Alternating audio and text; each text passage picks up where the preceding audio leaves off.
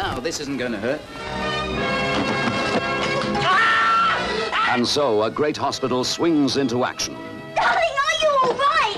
Its doctors, nurses and orderlies working calmly, coolly and efficiently to relieve the suffering of others. What a carry-on! As that well-known prescription for laughter, the Carry-On team present a bed panorama of hospital life. Carry-On Doctor.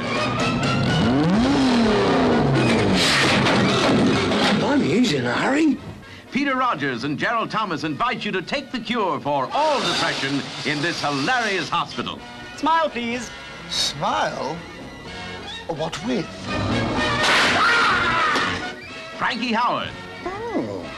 Come now, Mr. Bigger. We don't want to lie in our nice, comfortable bed with our nasty old pants on, do we now? Madam, what you do in your bed is your own affair. Sidney James. Where's my watch? You must have taken it off.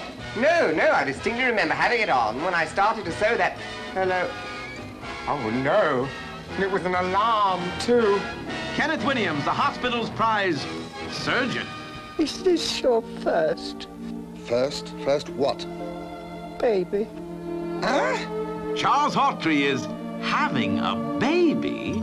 Jim Dale, the handsome, hopeless hospital Romeo.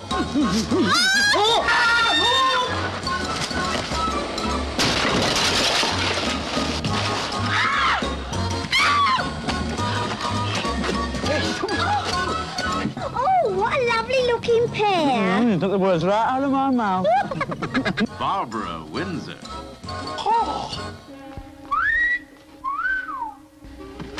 Hattie Jakes, and a more matronly matron you couldn't wish to meet. Joan Sims. Mr. Bigger's very fond of fresh flowers, especially chrysanthemums. He's never without a pot by his bed. Bernard Breslaw. What's your trouble? Oh, I had my appendix out. Appendix? What about your leg? Oh, no, that happened when I fell off the operating table. Anita Harris. Morning, Mr. Peter Butterworth.